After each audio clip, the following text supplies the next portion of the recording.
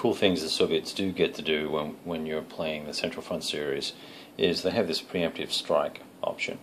And I was weighing up whether to strike at deep units way back in the field that have big stacks and try and inflict as much damage as we could, or start clearing the way immediately.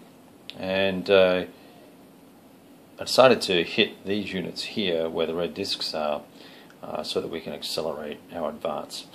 And I'll explain what's going to go on with the attack in a second. But then the other two attacks, there's two units there. We're going to hit the arty, the choppers right there.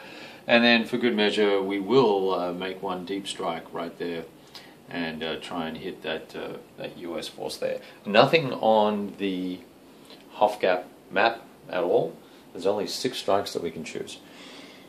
And you know what, we're not going to deal with who's doing what and how they're going to do it right now. We'll just go through the exercise of getting these strikes done, and then we're going to get started with the turn. And then as we go through the turn, we'll begin explaining what each division's plans are and where they're going and what they're going to do, all that sort of good stuff. So we'll keep this nice and short. We'll talk to you soon.